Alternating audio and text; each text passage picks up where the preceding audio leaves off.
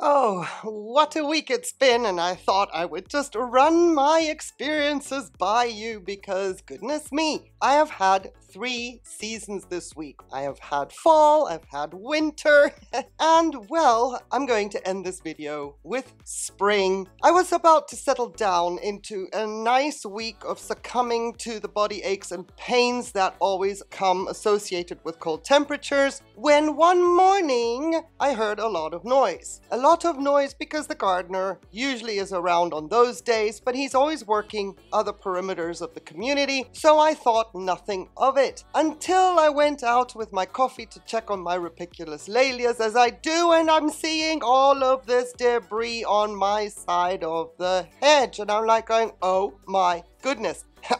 Talk about leaving the coffee aside and doing a mad scuttle to get all the Ridiculous Lalias away from the perimeter of the hedge where the gardener was trimming the hedge on the other side of the patio, but he was taking off the top, and I believe that he wasn't quite thinking that he needed to let me know he was doing anything, seeing as he wasn't coming into the perimeter of the patio. I beg to differ. I mean, how many years have we been doing this? You can imagine my horror. Anyway, the succumbing to aches and pains and just settling in for the cold and wet days that were forecasted were over, and it was time to hustle.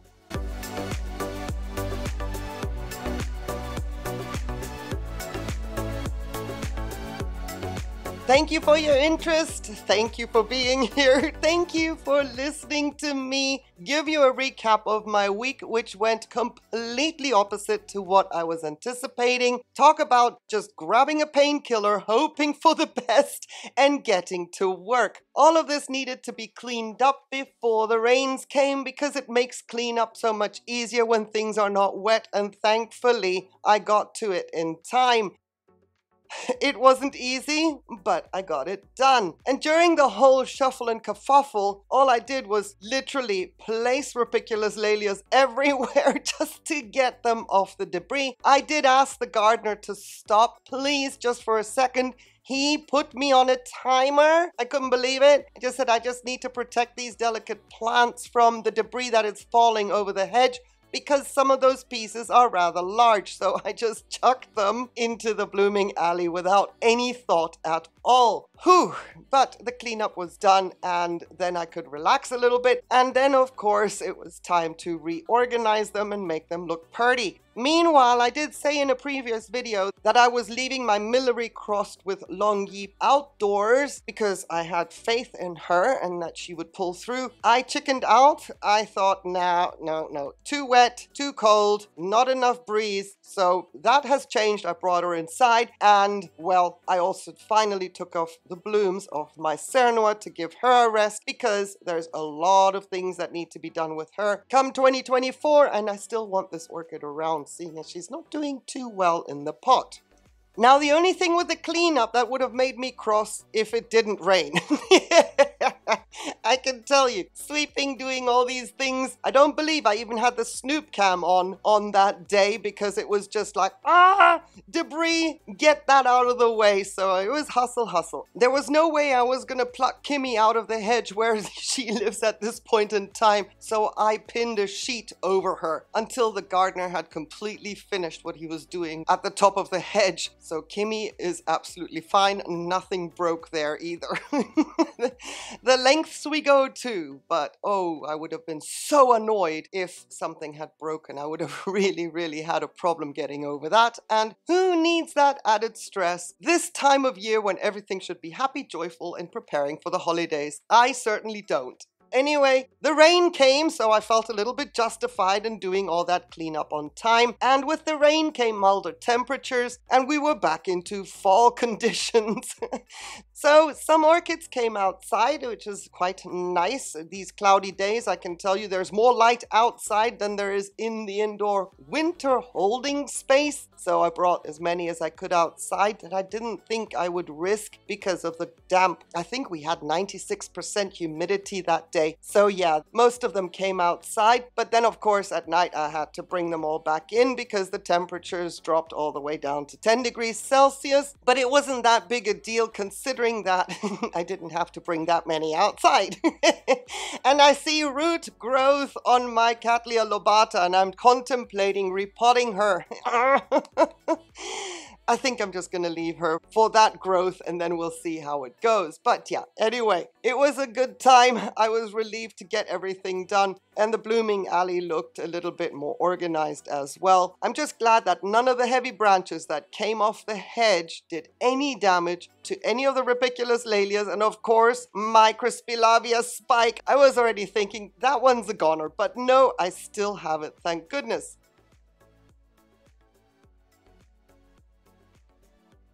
Let me give you a quick update on Stan the Man because I did a community post showing you that one day I found 3 new growths, which brought the tally of new growths for Stan the Man to 37. And I'm going to correct that now because on the day of completing this video, I have a 38th growth starting. Now, I doubt that any of the new little ones are actually going to make it because, I mean, come on, we do have spring temperatures for the next 3 days, but this is ridiculous. This is asking a little bit too much.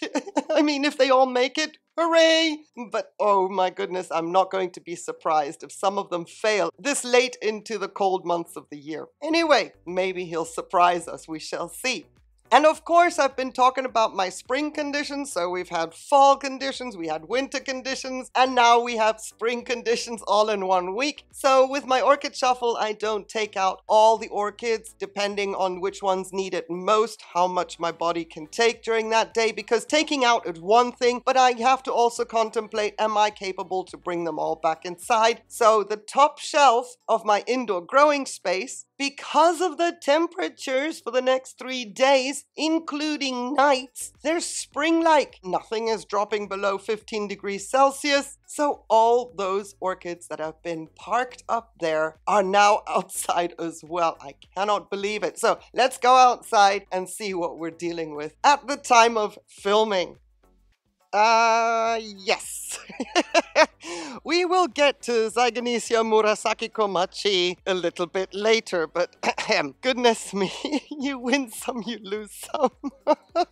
If I wasn't checking my calendar, this is spring in the blooming alley. It is glorious, considering how the week started. Oh my goodness, I'm standing in the sun. I'm a little bit too warm, but it is also very dangerous at this point in time to take off any sweaters because that is exactly the time when you risk catching a cold. But isn't this beautiful? Look at them all outside. I'm gonna just tilt you up a little bit so that you can see even the top shelf. The Prostechias are outside, Guarechea is outside, Stanfordianum is outside. Well, you get my point. Everything is just beautiful. And the winter sun, while it is warming me up, it is not that hot that the orchids can't get it directly. I love this visual so much because even during the summer months I have to have the curtains down because the sun is a little too intense, with the exception of mid-July through the end of August when the sun is so high in the sky that I can keep the curtains up because the sun doesn't infiltrate on the leaves. But this is, I love the different colors of green that I see through here, knowing nothing is going to get burnt, and you can see how wind still it is. Absolutely no breeze. So for the next 2 nights, these orchids can stay outside, and we are filming in the middle of December. Insane. I mean, outside at night, because my temperatures are not going to drop lower than 15 degrees Celsius, and it is 20 degrees Celsius in the shade. Just madness, and I love it. My Lutein Blanc, of course, with temperatures like these, is the powerhouse of fragrance at the moment, and the heady honey molasses, thick gooey sweetness is permeating the air. how I would love to tell you to now scratch and sniff on your device wherever you're watching from, because the fragrance is mind-blowingly beautiful. Very misleading because winter is coming, but we're so close. We're so close. Days like these give me such hope and uplift me so much. I know I still have a lot to go, 3.5 more months of risky business, but this is encouraging and I'm just feeding off of it for as long as I can. Would you please give this video a like? I so appreciate that. And would you please subscribe if you have not subscribed to the channel? Thank you so much. Even though it would appear there's not that much going on during these months, trust and believe there's always something happening. And it would be wonderful to have you on board so that you don't miss a video when I post. I'm back with Zygonesia Murasaki Komachi. I cannot tell you. Let me just say one thing. Do not count your chickens before they are hatched when it comes to orchids. Rookie error on my part. I should know better. I had already announced a Purple Mania video in a community post. Murasaki was going to feature in that one because it was growing this amazing spike with 5 buds on it. And then, yeah.